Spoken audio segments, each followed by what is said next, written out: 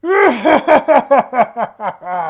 welcome to Todd's Dungeon! Halloween isn't all about sugar and spice and everything that's nice. Sometimes you want something a little different.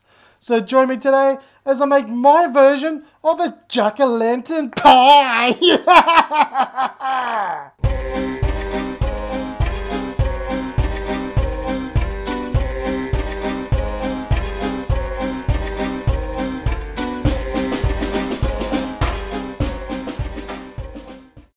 Okay, so to start off with, I have a fry pan on the stove on a medium to high heat. So to that we're going to place in one chopped up onion and then our minced meats. In America it's called ground beef. Okay, so what we're going to do now for the next few minutes, we're just going to keep on breaking this up, cooking it, turning it, just until the meat starts to turn brown.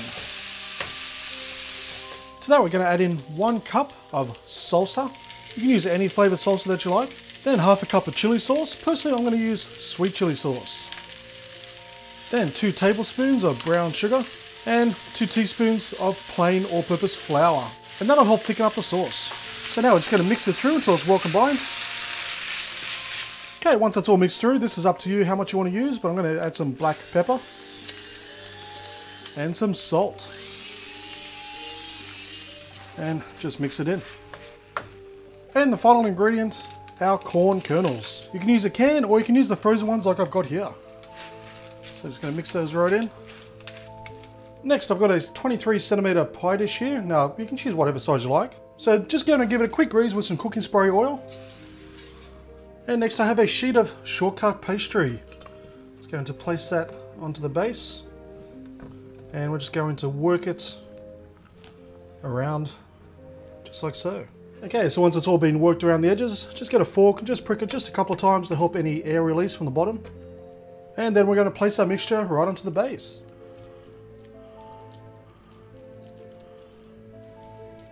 Okay, so I've got a bowl. Now I'm just going to crack 1 egg into that. And using a fork, just give it a quick beat. We're going to use some orange food colouring. So about say 3 or 4 drops. And we're going to whisk that through. Okay, so I have another sheet of shortcut pastry. And before we place onto our pie, we just want to make our face. So I want to start with some eyes.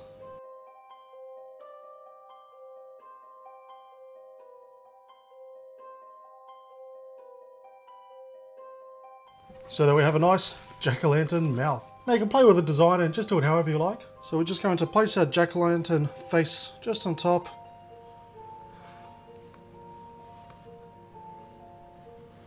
And just push down on the outer edges just so both the pastries have combined. And use a knife, we're just going to cut away the excess. And finally we're going to use our egg wash with a brush, and we're just going to brush the top over just like that.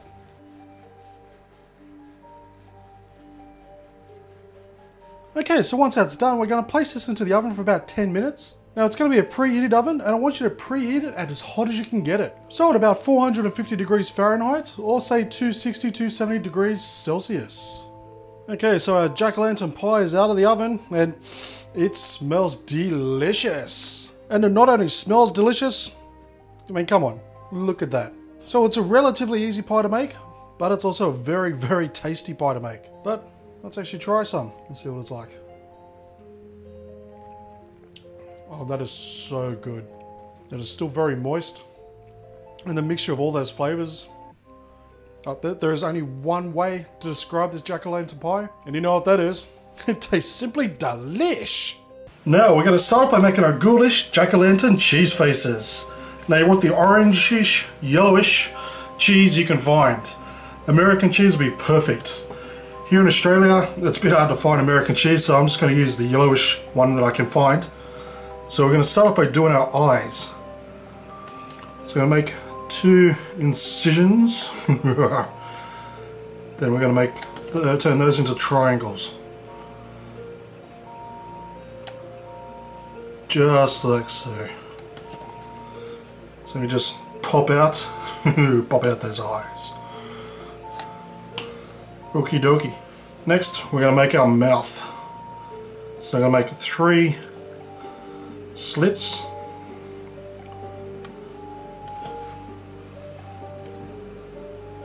We go down one there,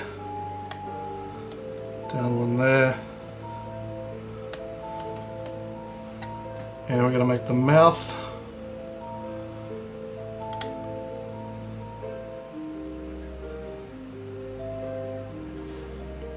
It doesn't matter if the cheese breaks a little bit, it's only got to melt. And we can move that bit there. Then we're going to pop out the mouth. Now again, doesn't matter if one little bit breaks off, just stick it back right onto there, because it's all going to melt on the burger anyway. And there you have it. Now you can do as many different designs as you like, that's just an idea. So once your cheese is done, we'll get started on the meat. Now I'm not going to be too fussy on how you prepare your meat. I'm going to shove in half a kilo of some fresh minced meat. Then to that, 1 finely chopped up onion. Then some finely chopped up parsley. And grabbing our hands, we're just going to work it through.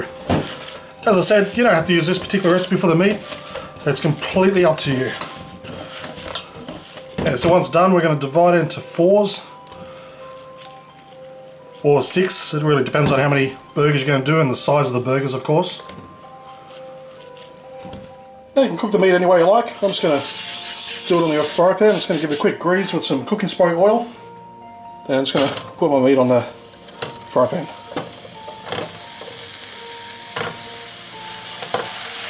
And just push them down just till you got your desired shape and thickness.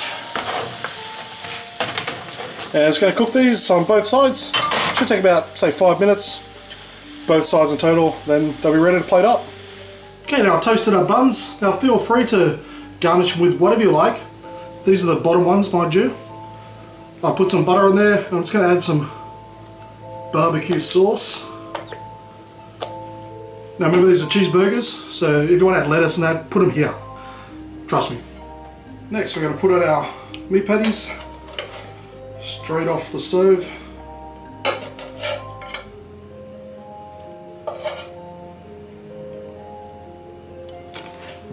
And we're just going to give them a quick season with some salt and pepper.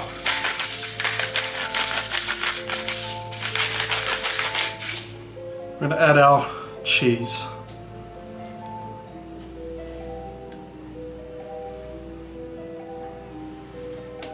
And there you have it, our jack-o'-lantern cheeseburgers. Now they look totally ghoulish. Thank you for watching this episode of Todd's Dungeon. A list of ingredients are down below. Okay, so to start off this healthy jack-o'-lantern recipe, I'm going to grab 1 orange and we're going to top and bottom. So we're just going to take the top off this. Then start with a knife. I'm going to slowly cut around the inside. Being very careful not to go through the skin. And we're just going to start scooping out the orange. Now just keep on going until these oranges are completely hollow. Okay, so once you've hollowed out your orange, now grab a knife. Now kids, I recommend you get your parents to do this. So near the top, I'm going to slit it right through one there, move over a bit more. We're going to do triangles for the eyes.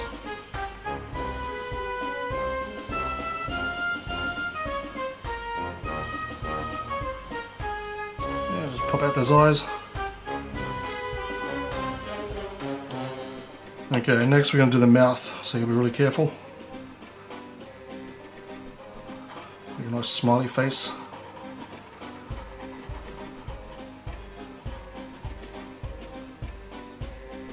Okay, first of all I'm going to just slit that part off.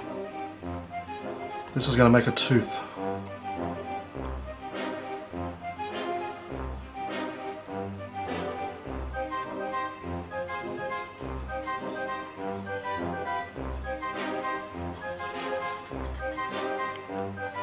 those out.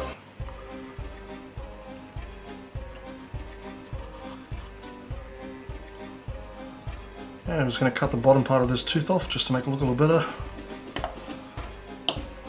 And we're just going to clean it up. Okay, there's your jack-o'-lantern. Now here's a couple more I've already prepared, so you can do different designs, different teeth. You know, you can do pretty much anything you like. So that's all set just like that. So any design you like, just be very careful because obviously you're using a sharp knife. Now it's just a matter of filling this up with some fruit salad. Now, I've gone the easy way, I've just brought some from the local shops, but you can also cut your own up if you like. So we're just going to get a bit of everything, and I'm just going to pack this in.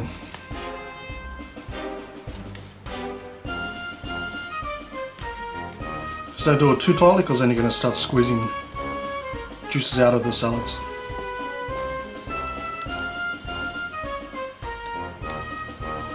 And we're just going to have it hanging a bit on the top.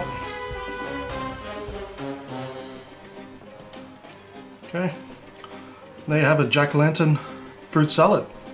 And there we have it, our healthy, fresh jack-o'-lantern fruit salads.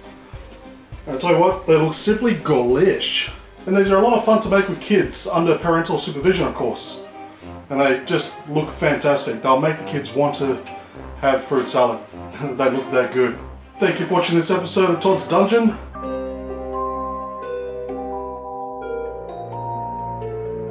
Now we're going to start this off with the obvious, and that's our 2 slices of bread. Now I'm using standard white bread. Of course you can use multigrain, wholemeal, it's completely up to you. So just start by just giving it a quick butter on one side of each slice. And you do want it to be a little bit thicker than what you normally do because you are going to fry this. And next on one of our slices we're going to cut out our jack-o'-lantern face. So it's easier to butter it first because that way there's less chance of ripping. It's just a lot neater and a lot easier. So butter it first, cut out the face second.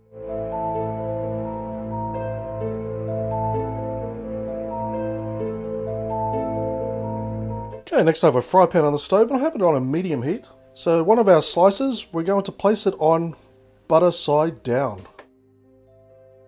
And then on top of that, 1 slice of cheese. Now I'm using yellow American cheese, but again, you can choose a different cheese if you like. But the yellow just looks a bit better because you are making a jack-o'-lantern. And then on top of that cheese, we're going to place on our cut out jack-o'-lantern face.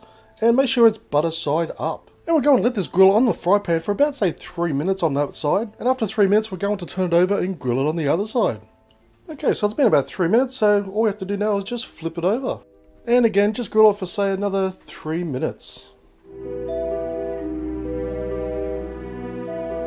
And there we have it. It is that simple. Literally takes just about 6-7 minutes to make. It's an easy grilled cheese sandwich, but it's a fantastic snack and design for Halloween. Yes, it's a very simple recipe that I'm sure everyone has made, but by making just a couple of adjustments with the eyes and the mouth, of course, this grilled cheese sandwich is going to taste simply ghoulish.